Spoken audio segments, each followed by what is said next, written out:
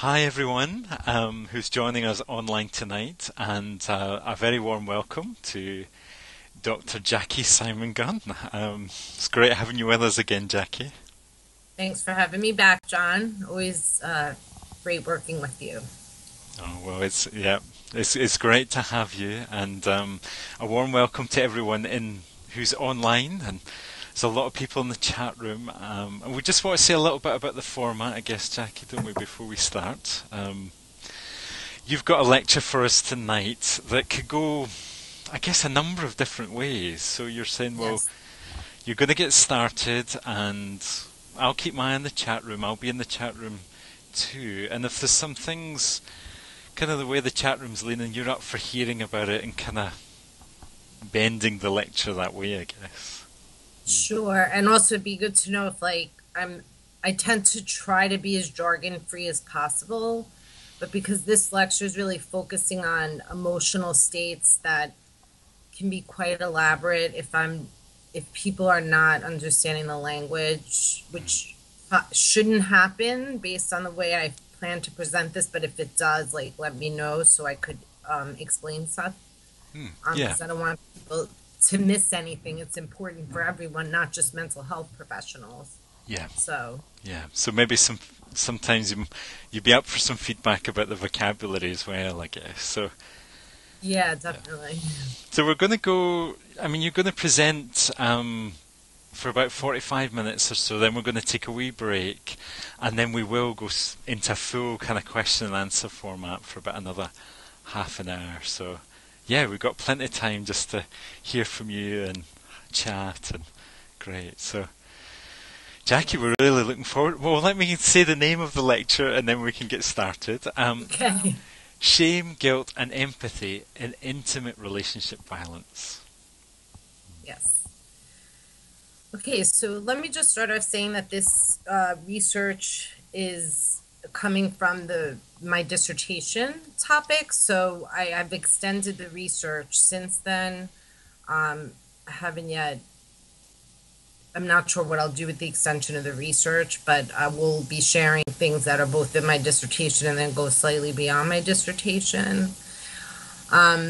So again, for people in the chat room, I'm going to start this just the way my dissertation reads, and I promise no statistics or boring, jargony things. But if there is a particular area that seems that a lot of people have questions, maybe if you post them in the chat room, John could sort of direct me to what you're thinking.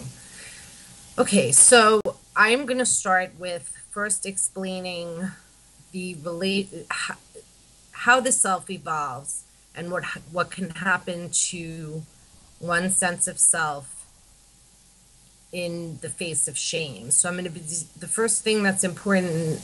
I'm going to be distinguishing between two different types of shame. Okay, so first let me say that shame is an affect state, meaning it's an emotional state, it's a feeling state, which makes it different than self esteem, self consciousness, or any of the usual words that we use to define self concepts. Those are cognitive inquiries that are painful about oneself. So when we say someone has low self esteem, that's a cognitive thought process that we evaluate ourselves and we find something negative about it. Shame is an emotion. It is the deepest emotion. It's the most all-encompassing emotion, and it is the most painful of any emotional state that a human being can experience. We all have a sense of shame, which develops. I mean, the studies show, based on, like, for example, Daniel Stern, who worked with analyzing children at around 18 months. Now, of course, this is an approximation. When young children begin to notice themselves in the mirror and know that that reflection is themselves, that's sort of when the possibility of shame arises. I'm talking about normal shame. Because one of the things that suggests shame is the awareness of another. So there is a shame happens only once a child can be aware that they can be viewed by other people. And in that view, there can be a negative evaluation. So we see it evolving. I think probably if I don't want to make this too complicated, but if I went into Freud and I looked for, like, say, the themes that suggested shame, I think he would probably say it was younger, but I don't agree with that. I think I follow more of like Stern and Kohut and some of these bit later theorists where shame evolving in a normal person, we all do it around 18 months. And for those of you who have kids or work with very little children, you can notice this by like an awareness of the reflection in the mirror. When this happens, this is when young children, ourselves, all of us, start the development of our self-concept begins evolving. And this is based on how we see other people seeing us, based on comments, gestures, lack of gestures, and it evolves over time. So in a healthy state of shame, basically what you have is, some event takes place, and in that event, the person feels like a failure, and they feel bad. They feel not like they did something bad, which implies guilt, which I'll get into shortly, but rather it implies that they are bad.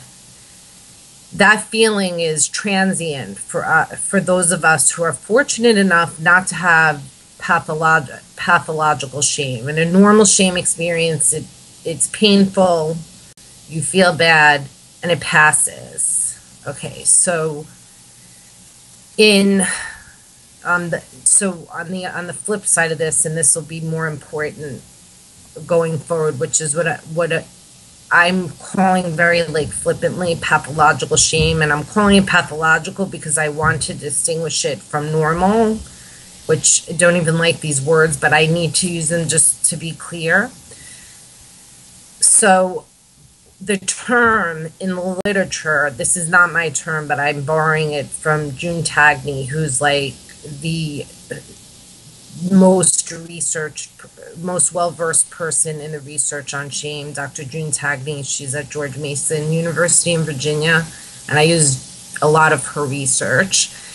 She developed the name shame prone for people who have a pervasive sense of shame. So this is what happens in beginning around that 18 months, where there is an awareness of oneself. A child is criticized on a regular basis. Those criticisms are not about something they did or didn't do. So it's not like doing something wrong, where there's an actual connection between a behavior and having done something wrong where it can be fixed. The assaults to the self are very general and all-encompassing. So the child, I'm trying to think of a good example. The child, basically gets in trouble, say, I guess, in nursery school, because I'm going way back, starting.